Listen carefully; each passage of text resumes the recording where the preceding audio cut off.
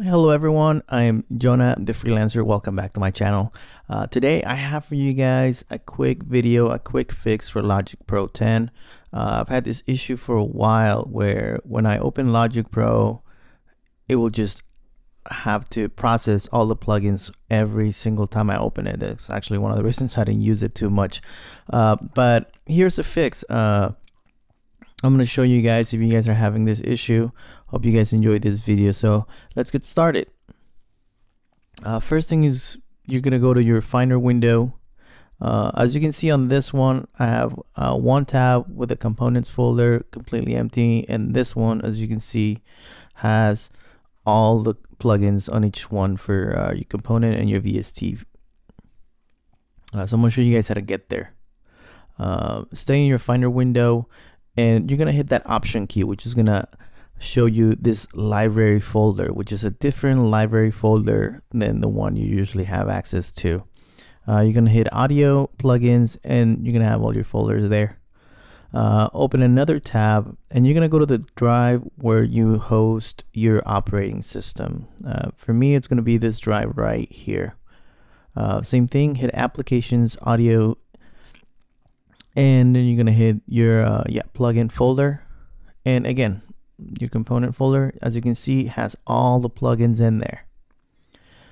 Meanwhile, this one is completely empty. So that's the reason you're having that error.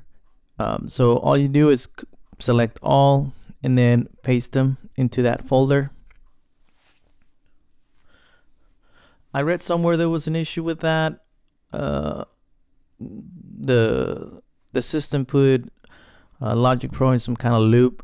That's why I was having this issue.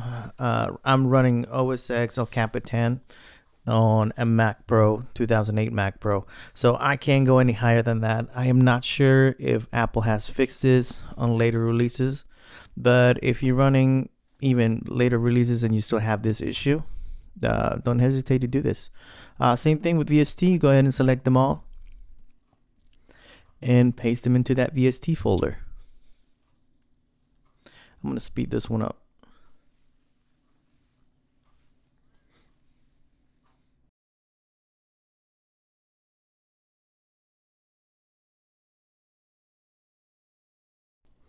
Okay, so once that's done and you have all your files in place, go ahead and open your copy of Logic Pro X.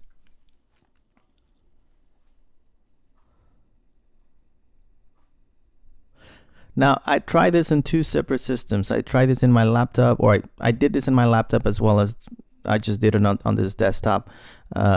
And on my laptop, it reprocessed all the plugins, and then next time I opened Logic Pro X, it didn't do it anymore. It didn't have to reprocess all of them. But for this computer, it didn't do that. It just opened them. So there might be some variance there on operating system. So I don't know, again, if Apple fixes on later releases or not. So, but here it is. Let me know, guys, if it worked for you, if it didn't. Always looking for some feedback. So I hope you guys enjoyed this video, and thank you once again for stopping by. So happy mixing.